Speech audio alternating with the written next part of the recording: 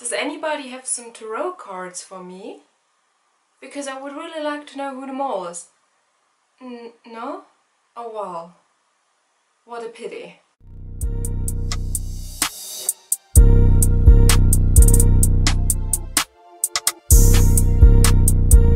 Welcome back to a new Hints Appears video, this time to episode number 8 already.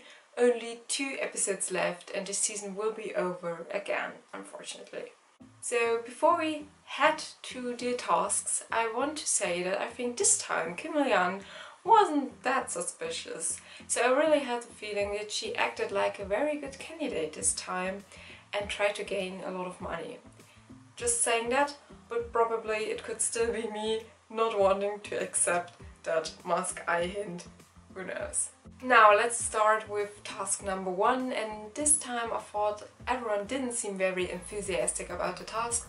I had the feeling that he didn't really enjoy it or didn't want to enjoy it. He did get some carpets, but still I think he could have done some more, and well, let's say he didn't give his absolute best. At least that is what it seemed like. Although Kim Il-Yan seemed like a very good candidate in this episode, we of course have to talk a bit about her actions as well. And during task number 1 there were 2 things that were a bit conspicuous. So the first thing actually could be a mole hint. So we had that situation where she talked to everyone about how nice that one carpet looked and that she would like to buy it. And of course she could have really meant it like that.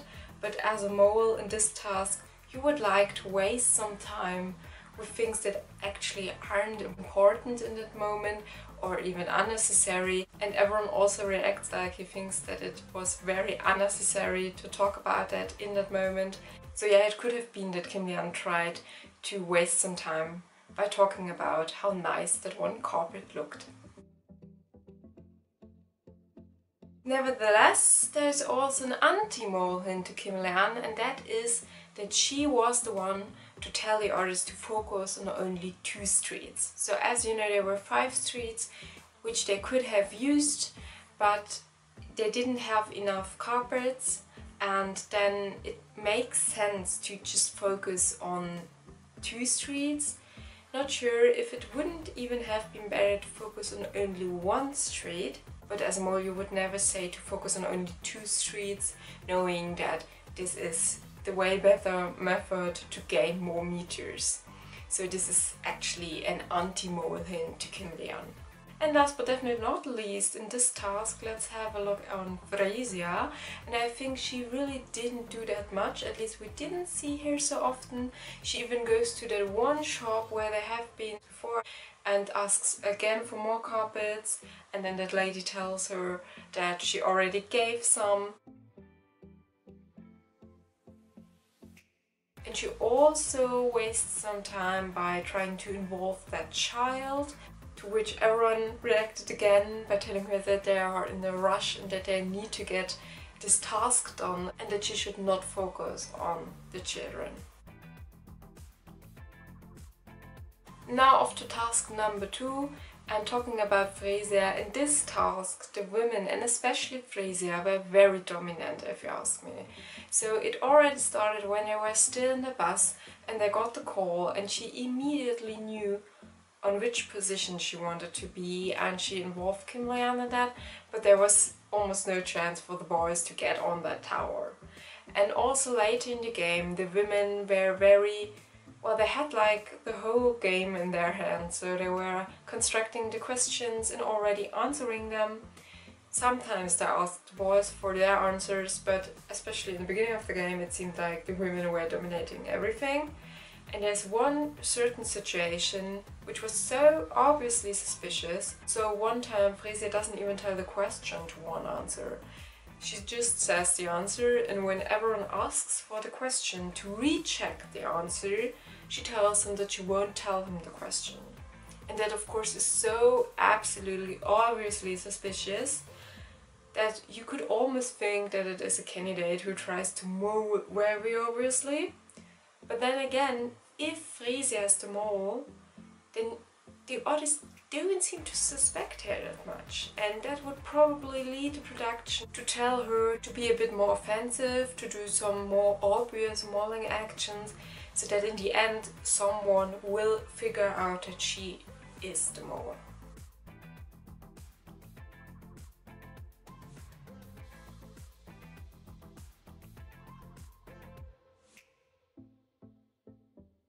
Also in the show Mole Talk, we get to know that not all questions were answered, so the ladies definitely could have done some better work. But the boys could have also done some better work by checking out their play field in the beginning more intensely. Then they would have probably recognized earlier that there were some containers with the same names on them. I mean, yes, they did realize that, but very late. So when they recognized that there were 2 containers with Evra and Hila Thomas on it, it was too late to get rid of that second container. And of course, as a mole, you would ignore that and, well, just play a little bit and only get rid of 1 container per question. Also, as the mole, you know that there will be a guess in the end if there's more than 1 container left. And on the bottom team, you have a higher chance to be part of that guessing process. And if everyone is the mole, then, well, Thomas was so fast forward, he was almost deciding alone on which container they should guess, and if Aaron is the mole, then this was so easy for him to just go along with Thomas' decision to take that 1 container, but also Frasier went along with it quite quickly as well. And even though Kim Lian had a bad feeling about that 1 certain container, she didn't really do any protest. She didn't really say something, at least we didn't get to see that. And this of course would involve all 3 of them, although I think Kim Lian in this task was again not so suspicious as Frasier and a bit as everyone, but yeah, Frasier definitely the most suspicious one. And task number 3, this time everyone was, well, trying to keep Kim Lian busy, so he constantly told her to dig in other places, which was quite funny, but I can also understand that she was a bit annoyed by that. And of course, because mostly it didn't work out, so she digged so many holes and barely found anything. There's another thing about everyone in this task. Almost at the end, when they didn't have that much time left, they started to put together that 1 scooter. And Kim Lian wanted to, well, take that because she can't run so fast, that's of course okay, but everyone helped her. And I thought, would the mole do that? Because on the one hand, you know that this is the only way to gain money in the task, so only if there's a scooter in the end in that cafe where Rick waits, they will get some money. So as a candidate, you want to earn some money and help putting all the parts of the scooter together. But they were so late in time, it could have gone wrong. If they had taken some more seconds, probably one of them wouldn't have made it to Rick in time, and that would have meant that they lose money. And as a mole, you want that, of course. You want to, well, lose money, don't get any money. It was clear that Frasier and Thomas wouldn't get any money since they would arrive in time but with no scooters, and then it would have been probably interesting for the mole to get some money out of the pot by arriving late or by letting Kim Lian arrive late. Nevertheless, you can interpret it in both directions, as everyone being a good candidate or a mole, and in the end his action didn't work out, so yeah, that's still open to interpretation. Also, the question is if the mole really wants to make himself very suspicious in that last task before the final.